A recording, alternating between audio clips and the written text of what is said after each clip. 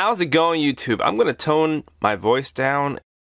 So for today's video, I have AUKEY charging brick, a 10K fast charging portable charger, and the AUKEY Basics Pro Series, which is a wireless charging. I'll start off with a 20 watt power delivery wall charger. Whoa, this thing is super small.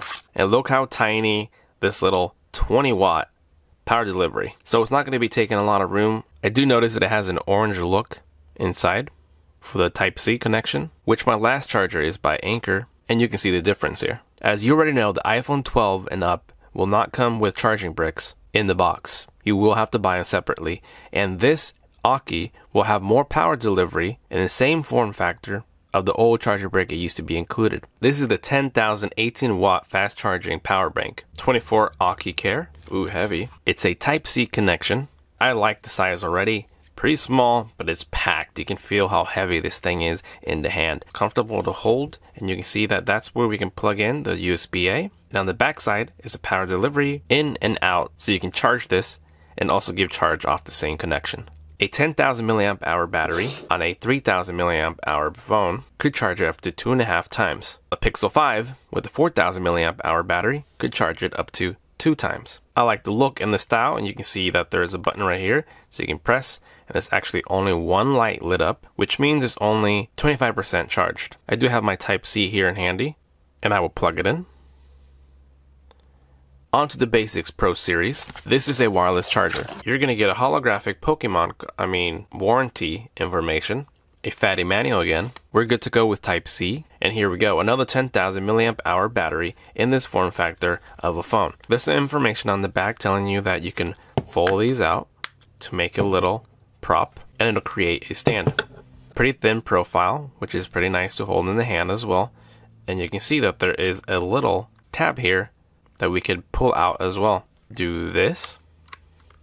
You have a phone holder, and you have a phone dock. As you can see, the top has a USB-A connection with a Type-C and 5 dots for LED indication. The last thing we have is one power button. Click it, and we can see there's an orange indication, and we are at 75% capacity. The last thing, if you've noticed, that there is a little rubber grip here, and that's going to be the indication to wireless charge. So in order to activate that wireless charge, we want to see the orange button, and now we're going to set it, forget it, and we're wireless charging. So while this is charging wirelessly, you could play your videos while charging. You could even pick up the phone, flop that down, put that away. As weird as that may seem, still one-handed, hold it all, and wireless charge if you don't want to mess around with cables. The cable is obviously included. The same information on the bottom telling us that it's charging and not wireless charging this time. So if you don't want to hold this brick and maybe have a longer cable, so once the device is plugged in to charge, it will not wireless charge. So let's take it off right here. And it still says it's charging wirelessly.